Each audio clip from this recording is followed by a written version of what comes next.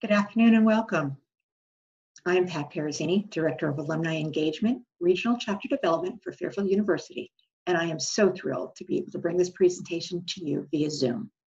In my position here at the university, I have the pleasure of working with alumni from across the country, coordinating with chapter leaders and volunteers to host events that keep alumni connected to and engaged with Fairfield. We have 9 regional chapters from Boston and Washington, D.C. alphabetically, and from Boston to San Francisco geographically. So I hope to meet you all in person at an event in your local area in the very near future. Before I introduce our esteemed guest presenter, I would like to go over the format of the lecture today. It is a PowerPoint slide presentation, and our guest lecturer will be speaking to those slides. We will have a break midway and at the end for questions. Please type your questions via the chat function on the Zoom, and I will relay them to our guest. And please make sure your video and audio capabilities are turned off. Today, I have the great honor and pleasure of introducing Dr. Kurt Schlichting. Dr. Schlichting, Fairfield University, is the E. Gerald Corrigan 63 Chair in Humanities and Social Sciences Emeritus. At Fairfield, Dr. Schlichting served as the Dean and Associate Dean of the College of Arts and Sciences and is a member of Phi Beta Kappa. Waterfront Manhattan, From Henry Hudson to the High Line, 2018, is his 3rd book for Johns Hopkins University Press. Grand Central Terminal, 2002, won the Association of American Publishers Award for Best Professional Scholarly Book in Architecture and Urbanism. Grand Central was the basis for the 2008 PBS American Experience Grand Central, an award-winning documentary. Dr. Schlichting was the academic advisor and appeared on screen. His academic research is at the cutting edge of the field of Historic Geographical Information System, HGIS, which he used to study the Irish in New York and Newport, Rhode Island. In the spring of 2017, he was a visiting fellow at the Moore Research Institute, National University, Ireland, Galway. Currently, he is co-director of the NYHGIS, New York Historic GIS, centered at the New York Public Library, and is an advisor to the library's Center for Digital Humanities. He remains active at Fairfield University, serving as co-principal investigator for the Center for Social Action's major project to conduct a needs assessment for the United Way of Greenwich, Connecticut.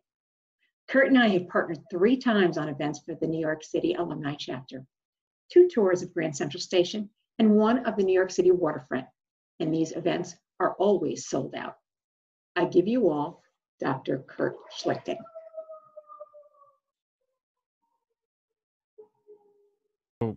Listen, it's great to see you here, everyone, to be together virtually. I've done these Grand Central tours for many years, and a little shameless self-promotion on the right-hand side. You see the Grand Central book, and I followed that up with Grand Central's Engineer in 2011, and my most recent effort is Waterfront Manhattan, From Henry Hudson to the High Line, which does include the railroads. And what we want to do is we want to think about Grand Central. Of course, this is the Grand Concourse, and it's the most visited space, interior space in the city. And the clock in the middle of Grand Central is a place where you can meet. All you have to do is see you at the clock in Grand Central, and everyone knows, anyone who knows the city knows the clock in the center of the Grand Concourse. But what I wanted to do today is I wanted to place this in the context of the Vanderbilt family. People are familiar with the Vanderbilt family. It's a name that reverberates down in history, and it begins with Cornelius Vanderbilt, and he built an empire before he got into the railroad business. So, for example, you can see that before that, he was born in Staten Island. He came from a farming family. They weren't wealthy at all. And when he was about 17 years old, he borrowed some money from his mother and bought a small sailboat. It was called a periauger. It was a Dutch design, a flat-bottom boat. And Vanderbilt began to offer service back and forth between Staten Island and Lower Manhattan Island, the tip of Manhattan Island. And he prospered in that. He was involved in the early steamboats in New York Harbor, the steamboat empire, and he builds an empire. He runs steamboats up to Albany, New York. The passage between New York and Albany was incredibly vibrant because the Erie Canal ended in Albany, and people wanted then to get to New York City. And he traded up and down with the cities along the Hudson River. He organized a steamboat service between Manhattan Island on the East River, between Manhattan Island and Long Island Sound, to Greenwich, Bridgeport, New Haven, and all the way up to Stonington, Connecticut, which you may know is at the very end. It's the last town in Connecticut before you enter Rhode Island. But from there, he organized a railroad line, there was a railroad line that would take you to Providence and then on to Boston. And it was much quicker than sailing to Boston from New York Harbor. You had to go around Cape Cod. So he organized that. And then during the not the Civil War, during the gold rush, people are desperate to get to California. Well, you could go by a wagon train across the country, or you could sail around Cape Horn. And that would take months. 4 months was not unusual. 5 months to get around from New York by a sailing ship around the worst water in the world, Cape Horn, and then up the coast of South America, and then up to California. So what Vanderbilt does is he organizes a steamship service between New York and Nicaragua, the coast of Nicaragua, on the Caribbean side. And then you could take a boat up a river to Lake Nicaragua and then travel across Lake Nicaragua, where there first would be a horse-drawn carriages waiting, and then later on a small railroad line down to the Pacific coast of Nicaragua, and ships would be waiting, and they would be steamships as well, to take you to San Francisco and the gold fields. He was married to his first wife, Sophia, for a number of years. He had 13 children, 10 girls and 3 boys. And the 3 boys are listed on the right-hand side. William Henry. He'll inherit most of the Commodore's wealth. He had a son, Cornelius, who wasn't very successful, was a ne'er-do-well, who actually committed suicide in 1882. And he had a son, George, who just had an ordinary life and wasn't really part of the Vanderbilt empire. Well, then, it's now during the Civil War, 1863, and Vanderbilt gets into the railroad business. He's 69 years old. Well, he really didn't build railroads. He took over railroads that others had pioneered. So, for example, he gained control of the New York and Harlem, the Hudson River Railroad, and then the New York Central. Now, the New York and Harlem started as a horse-drawn train service between the city of New York, which was down at the very end of Manhattan Island, and the village of Harlem. It was a village up on the island. There was farmland in the middle of Manhattan Island. And then people went to Harlem, wealthy people in New York went to Harlem, especially in the summertime, to escape the heat and especially to escape the communicable diseases, which would often break out in lower Manhattan Island.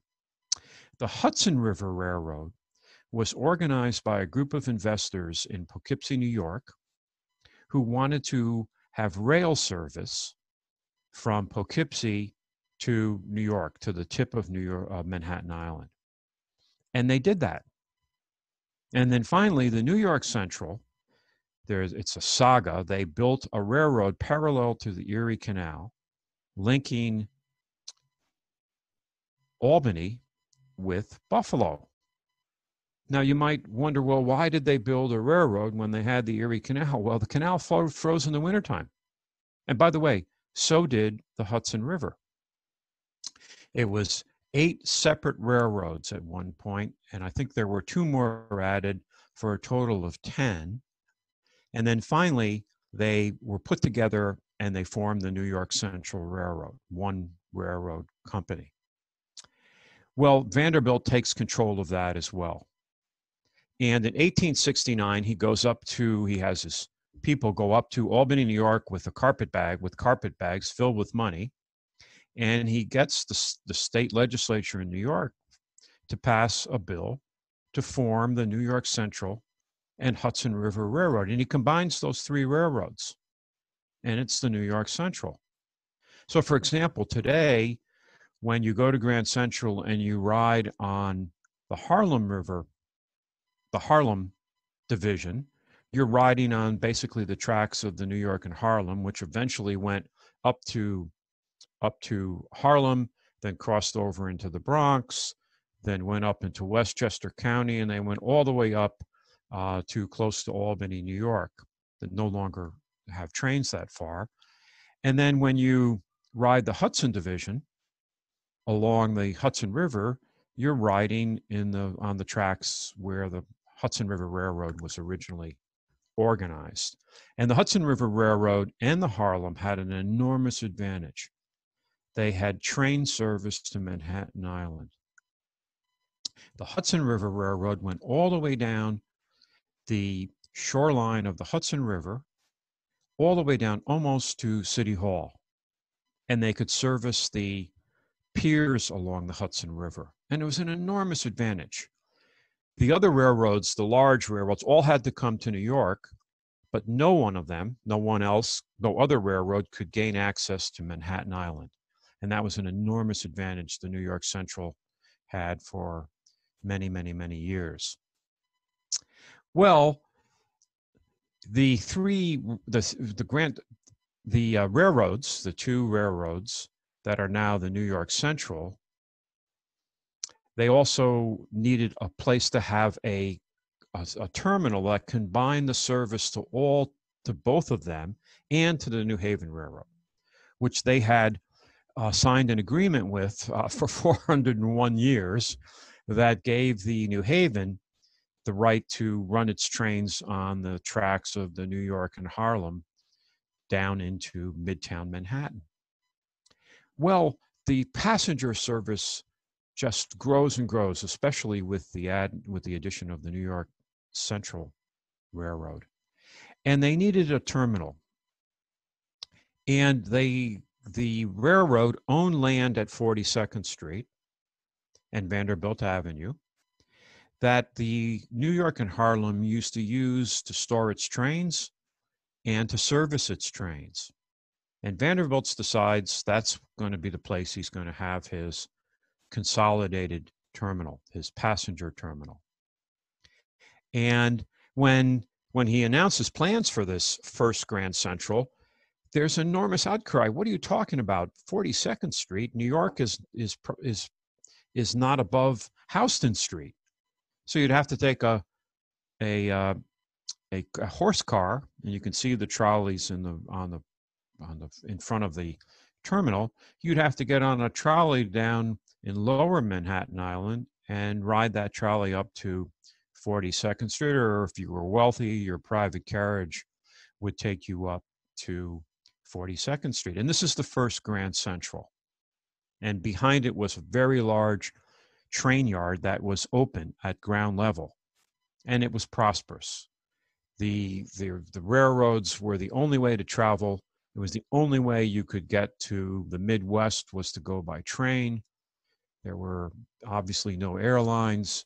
So the railroads really did rule supreme. And this was a very, very elaborate terminal building that Vanderbilt had constructed at 42nd Street. And you can see Vanderbilt Place just to the left of the first Grand Central. And also it creates this dynasty, the dynasty of the Vanderbilt family. There's a good biography of Cornelius Vanderbilt called The First Tycoon by E.J. Stiles, which is very, very good.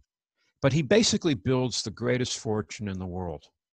So when Vanderbilt dies in 1877, he had the largest fortune in the world by many estimates. So what does he do?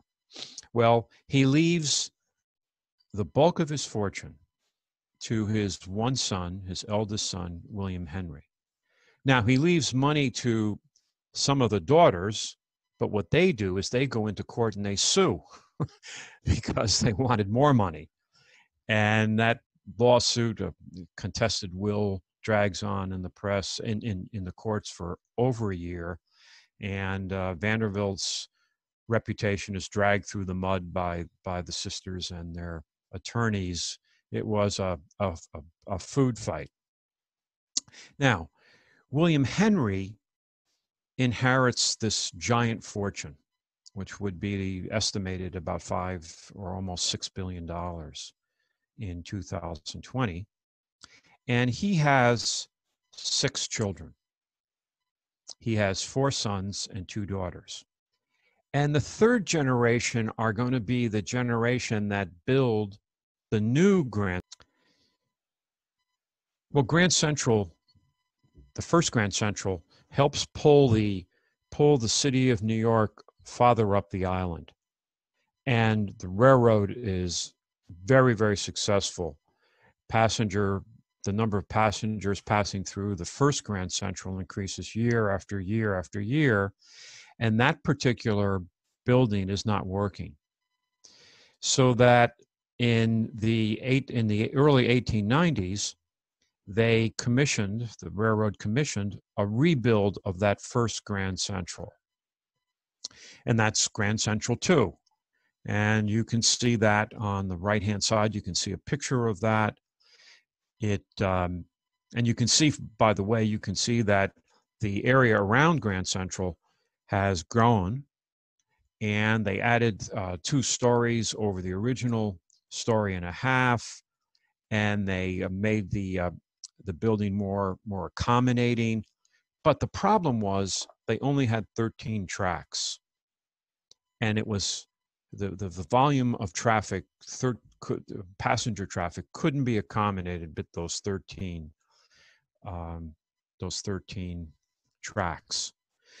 So what they did is they announced an architectural competition, and in the next slide we'll see William Wilgus. He was the chief engineer, and he announces the railroad, the New York Central Railroad, announces an architectural competition in 1903 for the new building. But they were going to not only build a new Grand Central, they were going to put the underground train yard, they're going to put the train yard underground, and you'll see that in a moment. And they invite the major architects in the country to submit plans. And among those who submitted plans were Daniel Burnham, who had designed the Chicago's World's Fair, Stanford White from the famous McKim, Mead and White. They submitted plans, and Carrier and Hastings, who were a partnership, they had designed the New York Public Library. They had won that competition. So this was the major architects, American architects of the time, submitting plans, participating in the architectural competition. Well, lo and behold, the firm of Reed and Stem of Minneapolis wins the competition. Now, they were a firm that had designed a number of terminals for the New York Central system, but much smaller in scale. And they had nowhere near the reputation of Daniel Burnham or a Stanford White or a Carrier and Hastings, but they won the initial competition. Well, it turns out that William Wilgus, who we'll meet in just a moment, was married to Stem's sister. So they win the competition.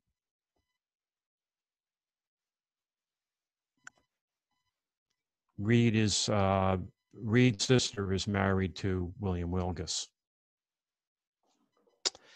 And really, he's the hero of the Grand Central story from my perspective. He was born in Buffalo, New York, as you can see. He went to high school, didn't go to college, but to be an engineer at this particular period of time, there were only a few places that you could study engineering. One was the Naval Academy, the second was at West Point, and the third was at Cornell University. So that he goes to work for the railroad, as you can see, in 1893, and he has a meteoric career at the New York Central. And by 1901, he's the chief engineer. Now, what he does in 1903 is to put together a plan for a new Grand Central. And in a 6-page memo to the president of the railroad and to the board of directors, where the two Vanderbilt third generation, they were there, and so was J.P. Morgan. So it was a very distinguished board of multimillionaires. And I simply said that I'm not the first to say this, but a multifunctional plan of staggering genius. It really is an unbelievably complicated plan. Look, what they're going to do is the train yard is up at ground level. They're going to put that underground. They're going to build a 2-story underground train yard. And of course, you can't use steam to run that particular underground train yard because what are you going to do with the steam? So they have to electrify. Well, that sounds easy to our ears, but at the time, no one had built large electric trains. They had trolleys, and they run by electricity with a 25 horsepower engine. Well, you're going to need 3,000 or 4,000 horsepower engines to pull the big, heavy trains in and out of Grand Central. Well, once they've put the train yard underground, then Wilgus argues that they've created air rights, the space above this underground train yard, and they can build then a large real estate development in Midtown Manhattan, which Wilgus calls Terminal City. And the revenue from Terminal City is going to pay for the entire Grand Central project, which was going to be millions and millions of dollars in 1903 dollars. Well, getting back to the competition. So this is the plan that won the initial competition. It's not the Grand Central that we see today. It's certainly a huge building fronting on 42nd Street. And the idea is that it would have 12 stories of revenue-producing space. And that would pay for the Grand Central project. And the New Haven Railroad was a partner in this because they're part of, they ran their trains to 42nd Street as well. And they were in favor of the Reed and Stem plan. And Wilgus makes the rental income is part of the financing of this new Grand Central. Well, enter Whitney Warren. Whitney Warren was an architect who's going to play a major role in the Grand Central project. And in Wilgus' in his unpublished autobiography, he writes, in the latter part of 1903, Warren and Wetmore proposed themselves in connection with the Grand Central design. He also writes, he said there was a knock on his door, and Whitney Warren comes in and says, well, I'm going to be part of the design of the new terminal. Well, who's Whitney Warren? Well, he was born in Troy, New York, and lived in New York City. His father was a lawyer and financier. For those of you who know Newport, on Narragansett Avenue they had a summer home He was a member of Mrs. Astor's 400, you know, the height of the social world in New York City. And then what he does is his father sends him to the École des Beaux-Arts, which is, we're going to get to that in a moment. It was an architectural school in Paris. And he's socially prominent. There's a large story about him when he marries his wife. And he attends fancy dress balls that the Vanderbilts give. He goes sailing or yachting on Cornelius William K. Vanderbilt's yacht. So he's socially prominent and certainly well connected. And this is the École des Beaux-Arts.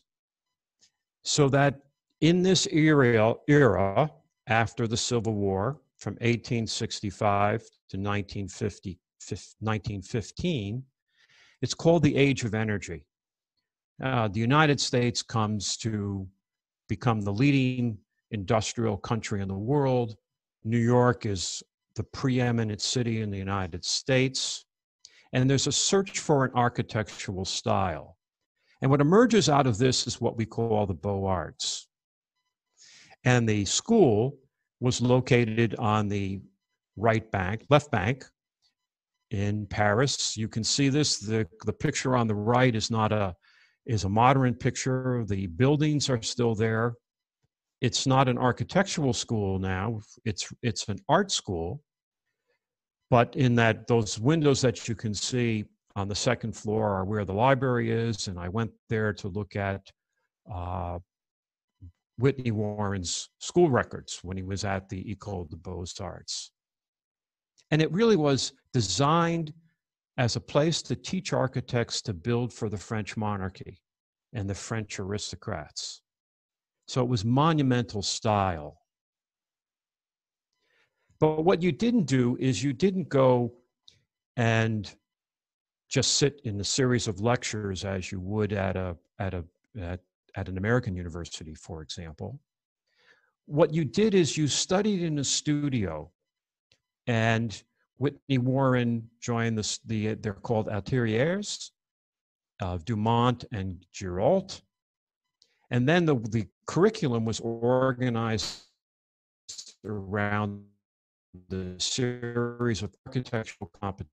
So the architects would go down to the École des Beaux-Arts, they'd go into the library building, and what they do is they give an client an architectural project, a major project to design a library, to build a palace. And they had to sit down and from scratch, they had 12 hours to do some early sketching and to outline the project. And then that would be judged. And if you pass that first hurdle, you then would return to your studio for about 2 months, and you'd work up a complete design. And then you'd return to the École des Beaux-Arts, you'd return to the Beaux-Arts building, and then someone would be judged as a first prize or a series of second and third prizes.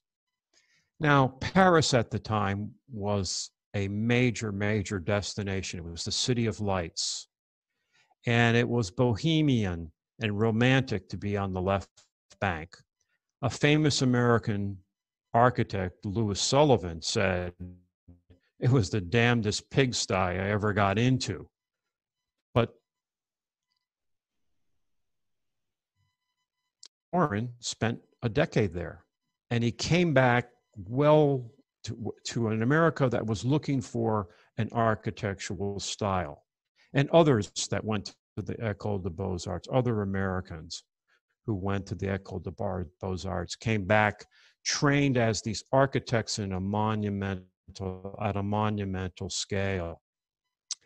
And the most important one is Richard Morris Hunt. He was the first American to study at the École. He returns. He has a fabulous career. He builds the facade, the Fifth Avenue facade of the Metropolitan Museum of Art. The World Columbian Exposition in Chicago, he designs some of the White City buildings. And then in Newport, Rhode Island, as you can see, he is the court architect.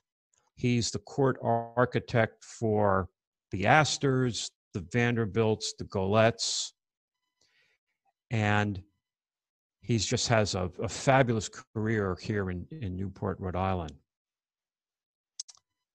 And here's a perfect example of the Beaux Arts. This is the New York Public Library on Fifth Avenue and 42nd Street. It's an imperial facade. This is classical Greek and Roman architecture. It's grandeur on a monumental scale. And critics labeled it the imperial facade, but it's perfect for the Gilded Age. It's perfect for New York City, which wants to be not just this country's major city, but one of the major cities in the world. So you have projects like the New York Public Library, the Fifth Avenue facade of the Metropolitan Museum. You build the architects of the Rhode Island State House, and in the middle picture here is the White City to celebrate the anniversary of Columbus coming to the Americas. And they built down on the water in Chicago, they built this White City. The buildings were built out of plaster, but they were a major tourist attraction in 1893 when the celebration opened. And you can see that on the right-hand side, you have the Paris Exposition, which is Beaux Arts, and in a sense that influences the White City. And then in Newport, Rhode Island, here's the two mansions of the Vanderbilt third generation, William K.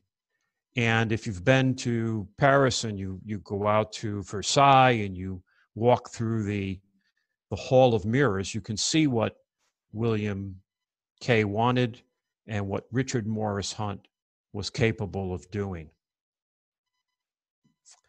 And the Gilded Age continued. The Vanderbilts, William K. also had a mansion on Fifth Avenue and 52nd Street. You can see the fancy Gilded Age social life that Whitney Warren was involved in. So he knew the Vanderbilts socially. He went to their parties. He was really part of the Gilded Age in New York City. And of course, the other brother, Cornelius Vanderbilt II, he had William Morris Hunt design the breakers, which was built and opened in 1895.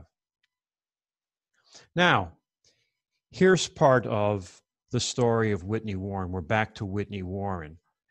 In Newport, there's the Newport Country Club, founded in 1893, and they decide to build a clubhouse a year later. And they form a syndicate. These are the members who are socially prominent, and they're going to decide they're going to organize an architectural competition for the design of the clubhouse. And you can see William K. is there, Cornelius II is there, and the brother Frederick Vanderbilt is also on this committee to choose the architect. Well, they go out in Newport, they go out to Ocean Drive, and they buy a piece of land, and that's where they're going to build the country club, and Warren wins the design. He wins the design, and that's celebrated. And you can see it's a beautiful building overlooking the Atlantic Ocean. And it's, so this is his first major project when he gets back from the École des Beaux-Arts, gets back from Paris. And then the New York Yacht Club. Well, first of all, in 1898, Whitney Warren has a partner, Charles Wetmore, who's a wealthy lawyer. Well, the New York Yacht Club was founded in 1844, and they needed a new clubhouse from the first clubhouse on Madison Avenue. And JP Morgan owned some property on West 44th Street, so we donated that to the yacht club. And they announced an architectural composition. There were 11 submissions, and Warren wins. He wins in 1899. By the way, Warren had submitted a plan for the New York Public Library, but didn't win that architectural composition. Cornelius Vanderbilt, William K. Vanderbilt were members of the New York Yacht Club. And I think they influenced the choice of Whitney Warren to design the club. But on the other hand, Warren was a really fabulous architect, and he understood the Beaux Arts style. You have a central space, and I'm going to point that out in Grand Central in a moment. And for the New York Yacht Club, you walk in the front door, there's a stairway that takes you up to a landing, you turn to your left, and you go up into the model room. And the building was designed around the central space. Down the street at the New York Public Library, the central space is the reading room on the 3rd floor, and the stairs bring you up to that space. That's a principle of the Beaux Arts. Well, what Whitney Warren does is he completely abandons a plan for a revenue building over the 42nd Street's facade. And what he does is he designs this classical Beaux Arts building, the building that we see today. Now, what the New York Central did was they forced Reed and Stem to join with Warren and Wetmore in Associated Architects. And that was something that was forced on Reed and Stem. They had no choice if they wanted to still be involved in designing the 2-story underground train yard, for example. And William K. Vanderbilt played a key role in this. And he demanded a monumental Beaux Arts building. He convinced J.P. Morgan. What they wanted was a statement about their railroad and to some degree to themselves. This is the Vanderbilts. And so they're going to not only design Grand Central, they're going to build Terminal City. And that's a perfect Beaux Arts project. You're going to build this monumental building, and you're going to build up Park Avenue over the underground train yard. And the New York Central Railroad could do this because they were in control of that particular part of Midtown Manhattan. Midtown Manhattan wasn't a center of the city's commerce by any stretch of the imagination when this project begins. In fact, if you went over to where the UN is now, there were slaughterhouses. There was no refrigeration. You had to slaughter pigs and you had to slaughter cattle in order to have fresh meat. And then they just dumped it into the East River. And here's looking down Park Avenue. This is New York's Grand Boulevard, just like the Grand Boulevards in Paris. And it's anchored by what was the New York Central building, which was designed by Whitney Warren. And then the buildings that you see coming up Park Avenue are buildings that were thematic. They were Beaux Arts. They were to create this view down to Grand Central Terminal. And it extended from 42nd Street to 51st Street, including the Waldorf Astoria, and then the church that's next to. This was a huge project. And remember, going back here, the train tracks that were on 42nd Street are now underground.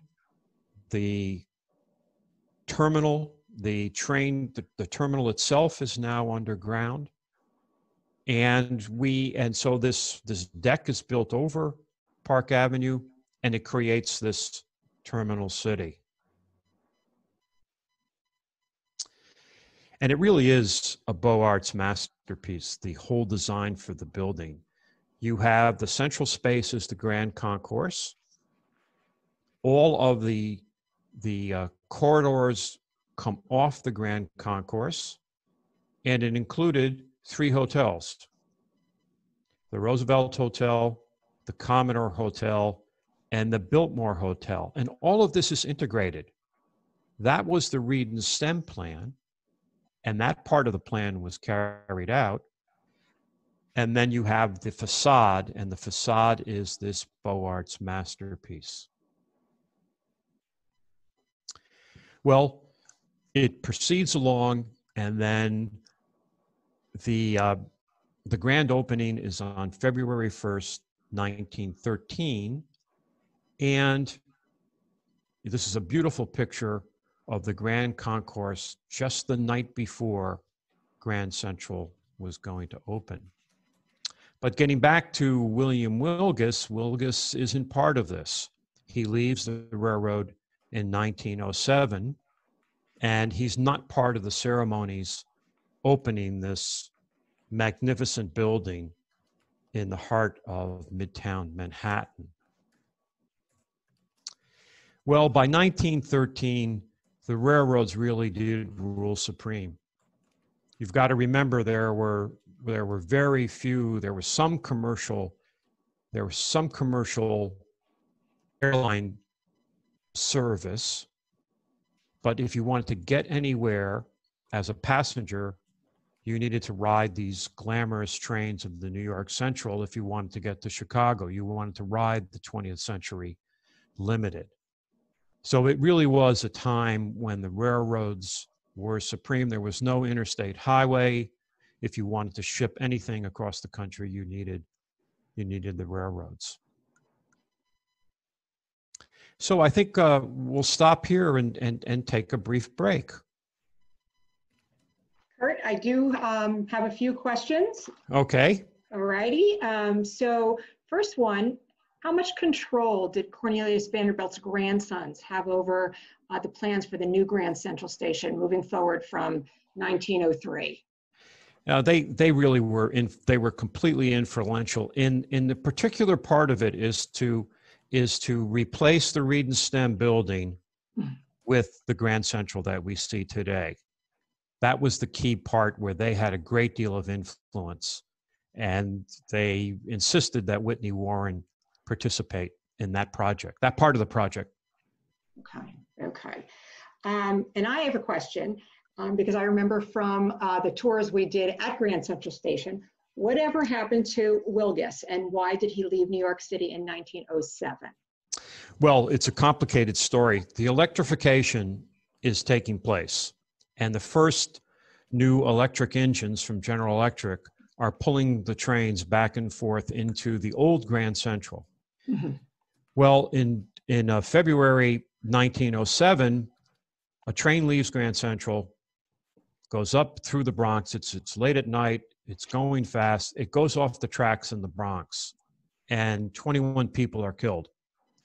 And it threatens the entire Grand Central project because the politicians say they're going to indict the 2 Vanderbilt third-generation brothers. They're going to indict them for manslaughter. They're going to pass legislation that says you can't use electric engines on Manhattan Island.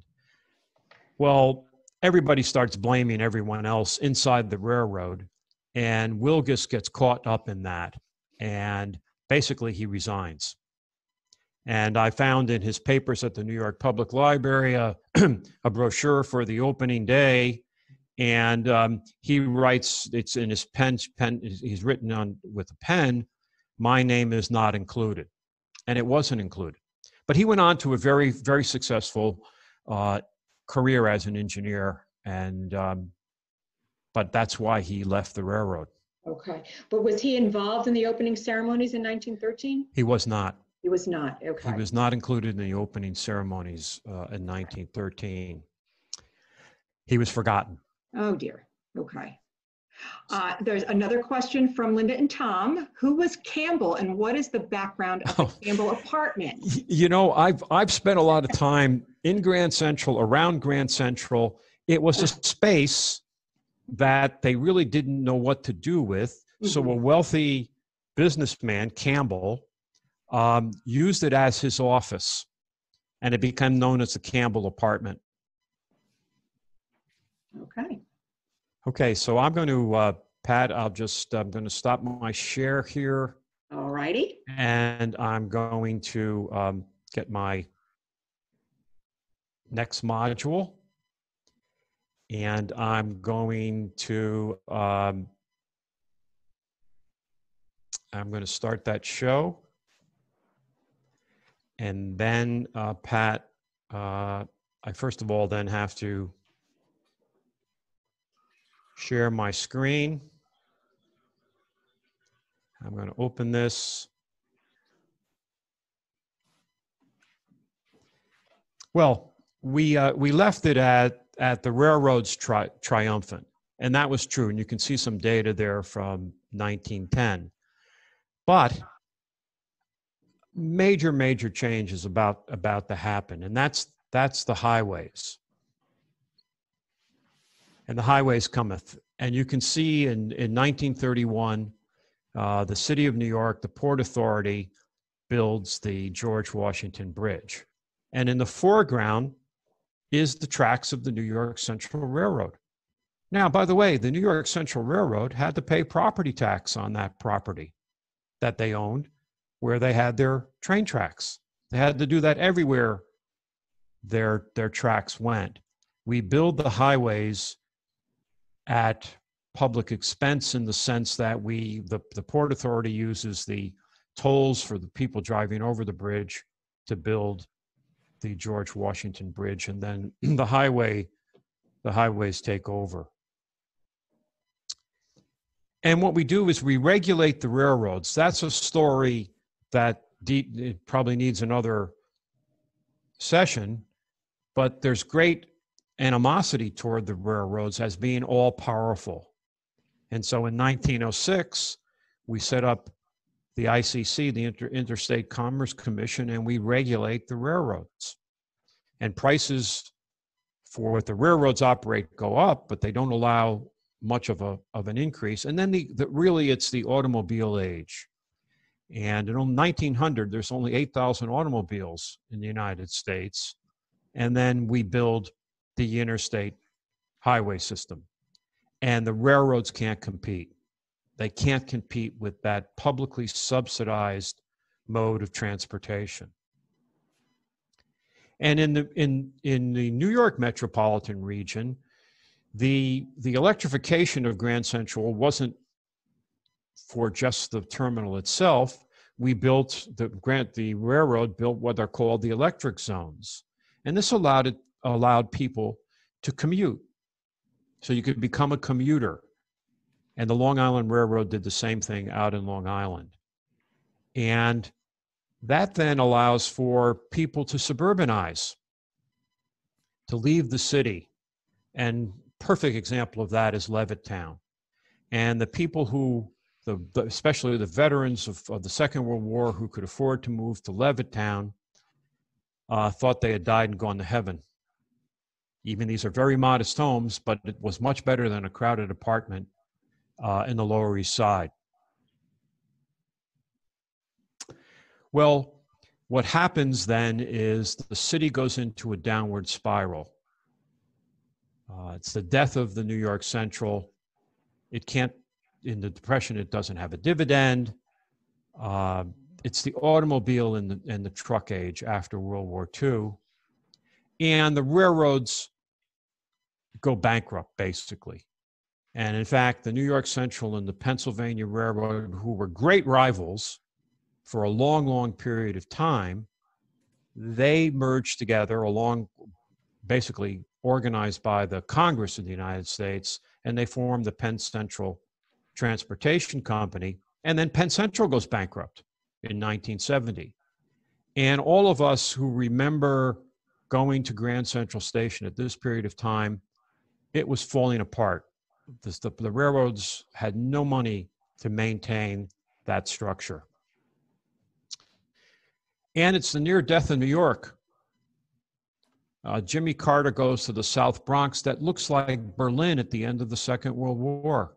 And all of us who knew New York at that period of time, you went to the East Village and the tenements were abandoned and the street people took over, the squatters took over. West Side Highway is falling apart. It had to be closed. And then the city is ready to go bankrupt. And that's that famous headline, Ford to the city, drop dead. And then there's the destruction.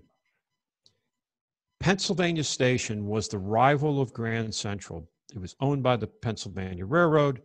They built a tunnel under the Hudson River, then a tunnel over to Long Island to build a terminal building that was as magnificent as Grand Central. And not only did the city have Grand Central, it also had Pennsylvania Station. It was a Beaux Arts masterpiece. And it was torn down. In 1963, they began the demolition of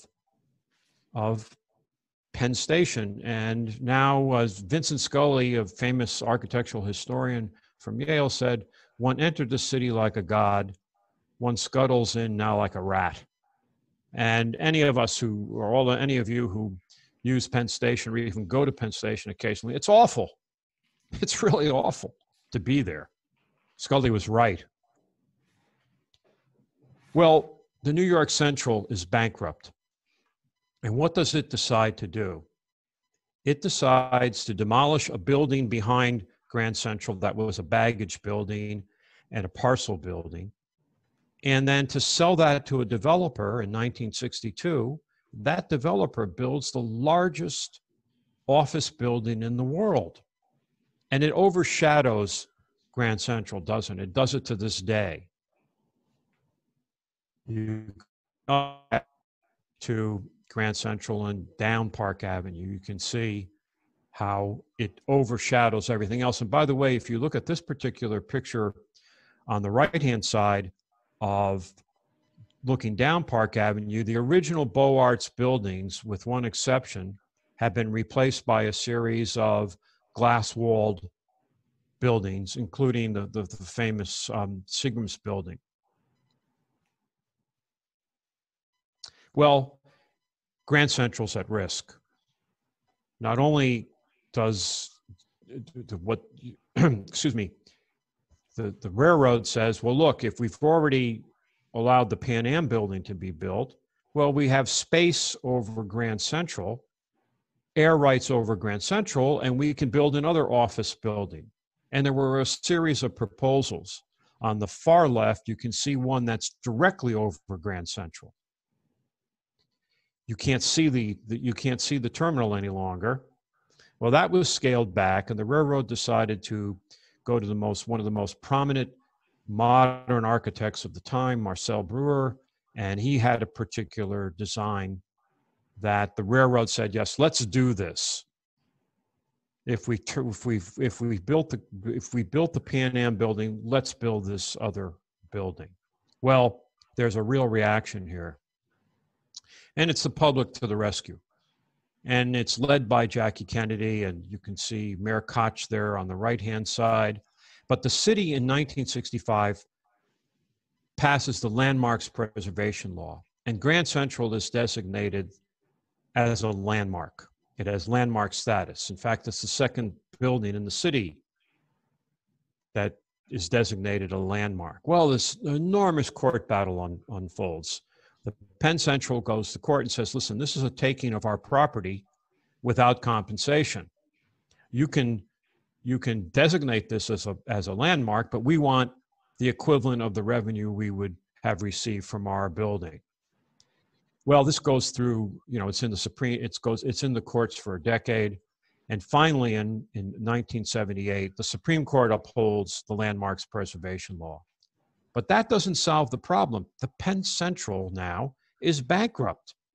The deterioration of Grand Central has continued. The roof leaks. Street people are living in the tunnels down under Grand Central. It's a nightmare to go there. So they organize a rescue.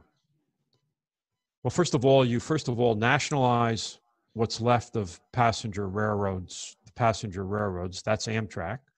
Then in the New York metropolitan region, you set up, the Congress sets up Conrail.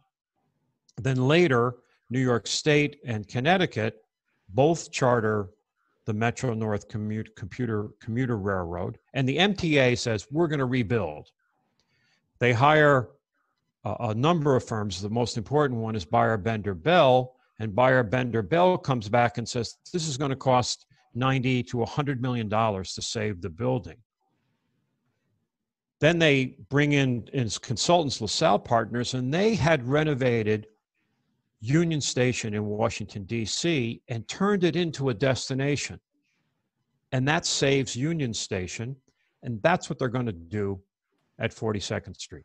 They're going to restore, and they're going to make Grand Central not just a place to go to catch Metro North, but to go and celebrate. So they start to restructure.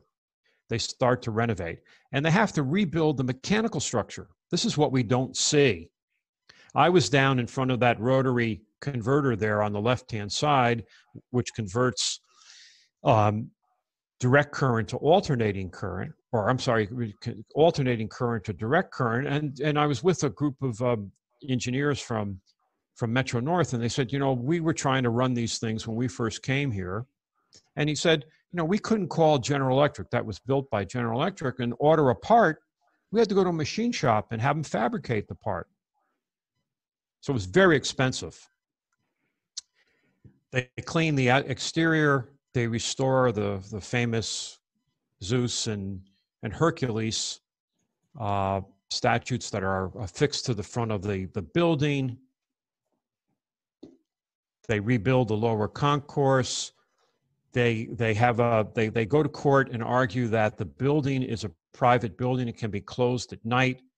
That gets them and they work with the city to have the street people who were sleeping in the building removed. They restore the Vanderbilt room. And of course, they restore the Grand Concourse. And that took a year to do. Or 2 years to do, I'm sorry, 2 years to do. And many of you might remember going to the Grand Central then, and they're doing the restoration. And notice the bottom picture, they're cleaning the Zodiac, the famous ceiling of Grand Central, which was covered in soot. And it turns out it was nicotine from the millions of people who went through Grand Central every day, and people at the time smoked incessantly, and they had to just clean that off. And they restored it. So we can go and we can see this. And many of you know that on the west side facade, up on the ceiling, they left one patch of the ceiling not cleaned to remind us of how bad it was. Well, it really was a rebirth. It's a place to go, fancy restaurants, places to have a drink. The Campbell apartment is a very, very expensive place to stop in and have a libation. But it works because all of that high-end retail, that revenue pays for the bonds that the MTA and had to float to get the money to do the restoration. So it has worked. And every year, the high-end retail produces more than enough revenue to pay those bonds back. So it was a success. And this is New York's really main plaza. It's certainly the plaza for the Midtown Manhattan. You know, if you're going to New York and you want to meet someone, you say, I'll meet you at the clock. That's, by the way, where Pat and I always start our tours of Grand Central. We just meet at the clock. Everybody knows where that is. Well, there's a rededication in 1980-98.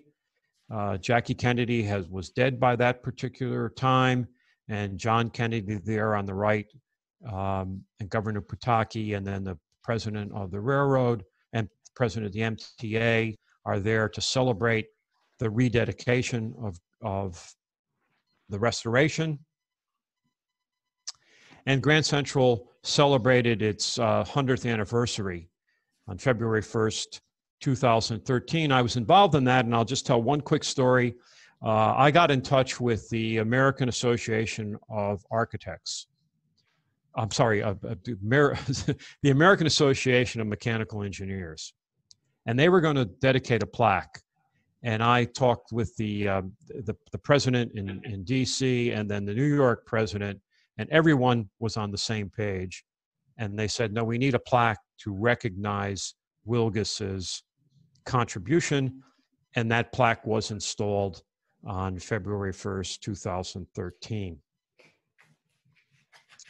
Well, the impact of Grand Central on New York and Midtown Manhattan never ends. And many of you, some of you may know, they're bringing the Long Island Railroad to Grand Central. And you can see in these schematics, they've dug down 90 feet through the rock below the lower level and used tunnel boring machines to bore out these tunnels under Park Avenue that you can see on the bottom left. And those tunnels will bring Long Island an estimated 150,000 passengers a day on the Long Island, from the Long Island Railroad to Midtown Manhattan. Now, they needed a new terminal space for this particular addition to Grand Central. So this is going to cost, by the way, $10 billion to do this. The tunnels have been bored. I've been down there. I've seen them. It's fabulous. Well, what did they do? Well, a developer had bought the block next to Grand Central on 42nd Street. And they go to the city, they go to Bloomberg, the Bloomberg administration, and say, we'll donate $100 million to this project to build this access to the Long Island Railroad on Vanderbilt Place. However, we want to build the highest building in Midtown Manhattan.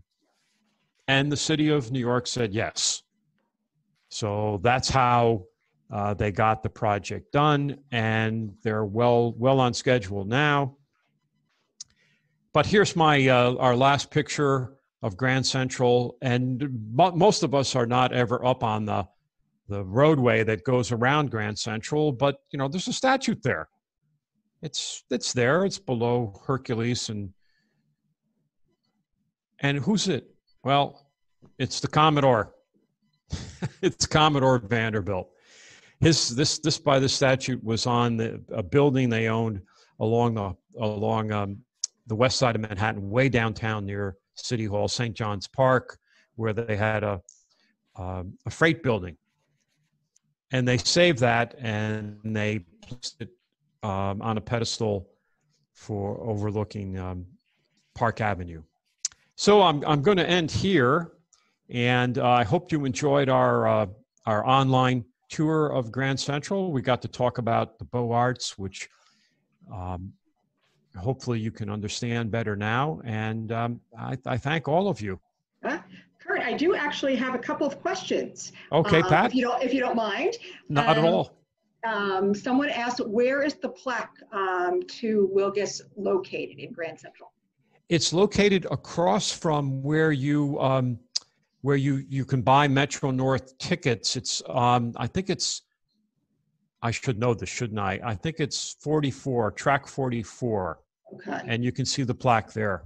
I do remember. I'm picturing, because when you and I did the tour with the New York alumni chapter, I can picture that as well.